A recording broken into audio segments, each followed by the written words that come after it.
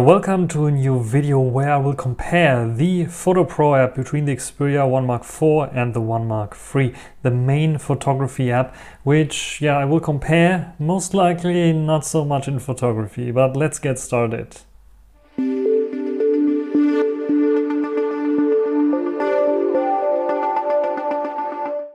So let's start the Photo Pro app on both the 1 Mark III and the 1 Mark IV. 1, 2, 3.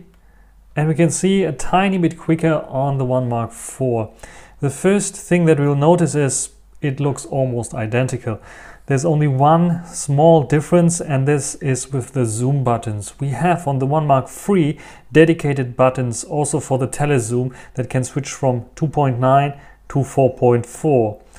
On the 1 Mark IV we have a 3.5 and 5 times, 5.5 times, 5.2 times zoom that is connected with one button, indicating that there is a seamless optical zoom possible between them.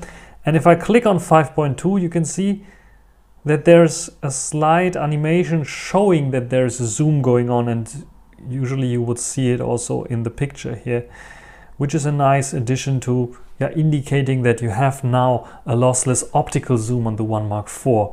When we go in and see all the other settings, you see not much of a difference. Even if I go into the menu, it is identical. You don't have any differences here when you are in photo mode. But the differences appear when you go into the video mode. So let me switch to the video mode, and what you will see here right now, let's go to the menu, are some additional settings. First of all, we have the HDR and SDR options. So here I can choose between SDR, which is the default, and HDR, which is HLG BT2020, and is shown here as well as a short explanation what's going on here as well, which helps you to work with the file. Then also in terms of dynamic range, there is a dynamic range option here where you can choose standard, which is the default, but also wide, which allows you to use image processing that combines multiple frames to shoot video with a wider dynamic range. And you can choose this one here. What is not set here is if you choose wide here, then the stabilization will turn off.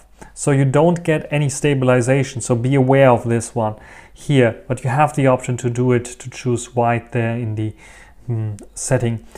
All the other settings are basically the same. There's just one new setting, which is Face AI on and off, which is also, as you see here, a toggle button that you can turn on and off here.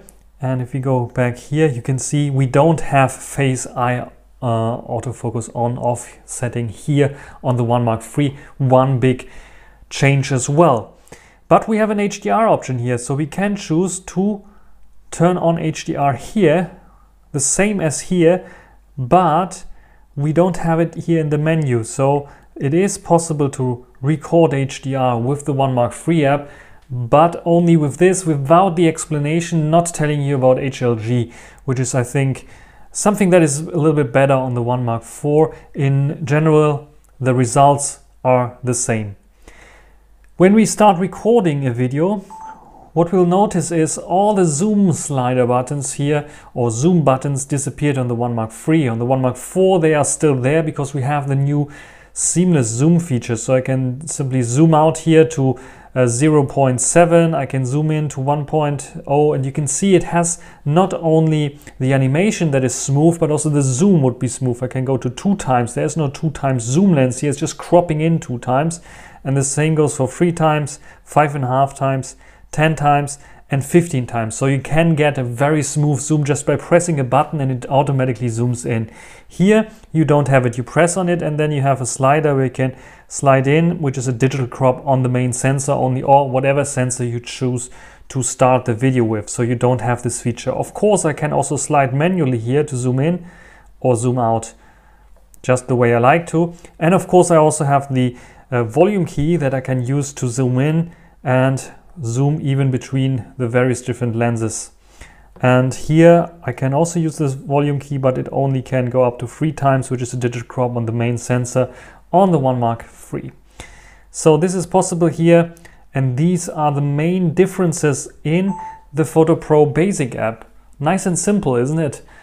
What do you think about the new additions and changes? Everything else seems to be the same. So if I click on more, for example, we have the same slow motion, portrait, selfie, panorama and creative effects. And like I said, let's go to the photo mode. Maybe I can show you one big difference when you are in the professional photo mode.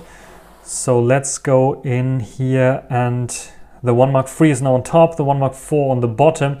There have been changes as well here, of course, in the professional photo mode, because when you go into lenses, you now have buttons here as well, where here it isn't buttons, just highlighted text. And so this is a difference with the buttons also indicating again the zoom range from 85 to 125. Yeah, everything else is the same. So the right hand side I didn't talk about because it is basically the same. There's nothing much to it. And yeah, clicking here on various different stuff is not doing anything. And the options otherwise, like M mode, so fully manual mode, nothing changes here.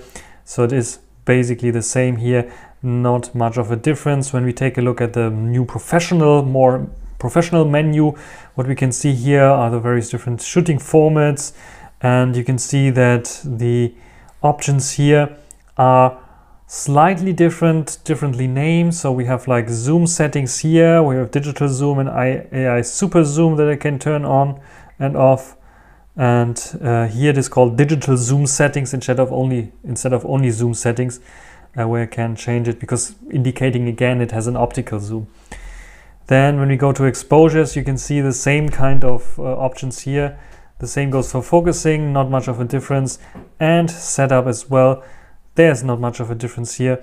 You have the same options that you had on the 1 Mark III as well. So the main differences are the new zoom lenses and the video mode. Now this is everything for the professional side of the Photo Pro app and everything for this video. I hope you enjoyed it. Thanks for watching. Until the next time. Bye.